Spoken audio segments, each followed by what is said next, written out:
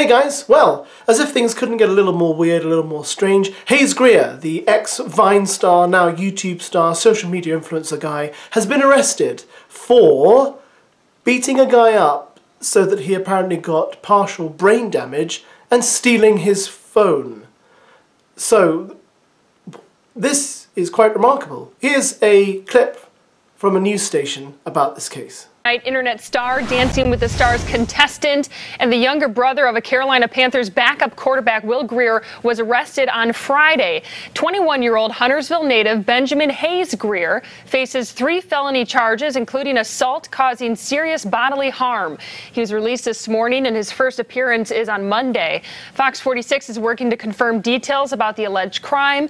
Hayes has become a high-profile social media personality, making a name for himself with viral videos and millions of online followers on YouTube and the now discontinued service called Vine.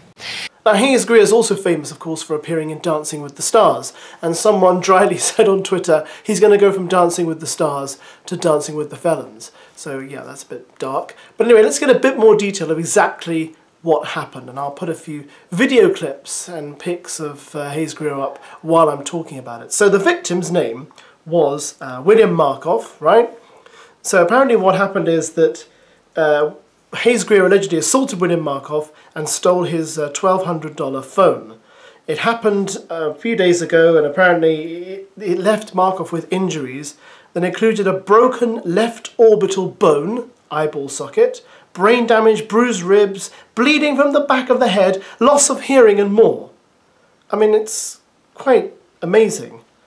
So we don't know why this actually happened, but Grier was arrested. He's now out on bail. He was booked for common law robbery, felony conspiracy, and assault, serious bodily injury. Apparently there was someone else involved with the crime, but they haven't arrested that person yet.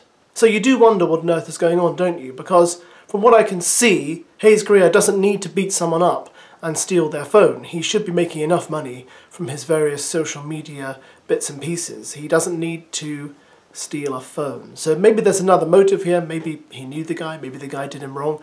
But either way, you don't look at him in his videos or his posts and think he looks like the kind of guy who'd grab another guy and beat him to a point where he had brain damage and bleeding from the back of his head, etc., etc. He just looks like a young youth.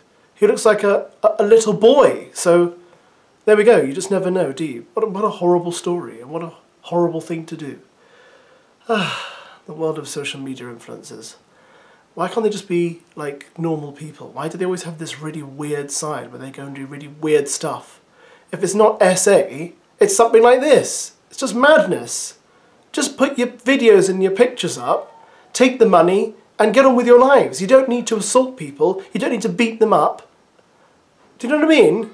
There are other things to do in life. Do something more productive with your time. That's my advice. Yes. Thanks for watching.